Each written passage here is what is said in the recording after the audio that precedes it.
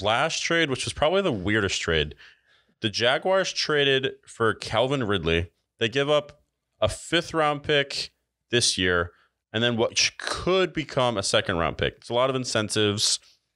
Basically, if he meets certain incentives, it'll be a 4th-round pick. If he signs a contract with extension with them, it'll become a 2024 pick. So a lot of what ifs for this trade. But overall, on paper, Falcons get a 5th and a 2nd for Calvin Ridley, who hasn't played and is suspended for the rest of the year. By the time he returns, he'll be 2 years gone from the NFL. This is a big swing for the Jaguars. If he plays the way he did, at this point 2 years ago, this will be a good move for the Jags overall. But kind of a weird trade, and I'm kind of on the fence about whether this is like a awesome move for the Jags, to be honest. Yeah, if he plays great, it's going to be awesome. And I think this is a smart move for the Jags because I don't think you want to win now. I think the Jags have seen enough to realize they're not going to be a playoff team this year. Even if they make the playoffs, they're not going to do anything. But what would be beneficial is getting close losses and Trevor learning this year, Trevor getting some confidence. We don't need to win every single game. We'll win a few games here and there, but we're going to focus on getting a high draft pick, acquiring assets for next year, and Calvin Ridley, someone who's going to play next year.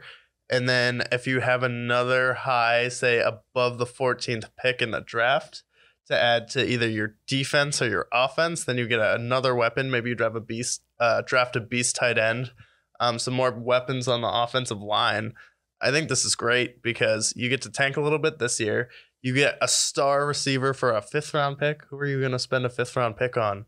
It's like, okay, that's like, I don't know if this guy's going to make our roster pick, but we'll see. So it's like, this is great.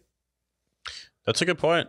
And with that incentive, that 2024 pick will be at worst a 5th-round pick and at best a 2nd-round pick. 2nd-round pick's a little bit different, but for Calvin Ridley, like I mentioned, this comes down to if he's that guy. If he's still that guy, this will be a great deal for them. Yeah, and it's like, first year, Josh Allen, pretty horrendous. 2nd year, okay, we see it. Same thing with Jalen Hurts. 3rd year, takes off because they get him Stephon Diggs. Well, now you get Trevor, top 10 receiver previously, fantasy-wise, performance stats.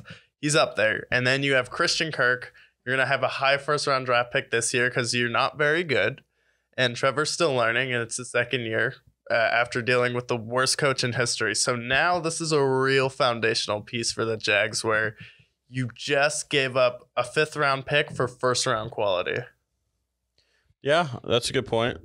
I guess it remains to be seen how well this will go for him, but I'm excited to see. Very interesting, though.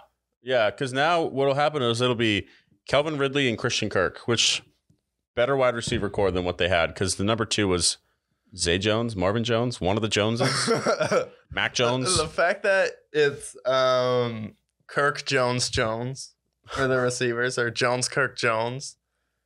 Yeah, like that's. I mean, it's like Christian Kirk was the 3 in Arizona, and here's the 4th option if you include Zach Ertz, which I would. Yeah, so it's like D-Hop, Rondo Moore,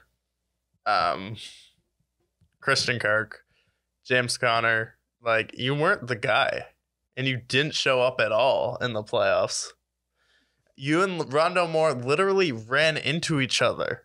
Yeah, that was. How did that even happen? Like, how does that happen? Yeah, I don't know.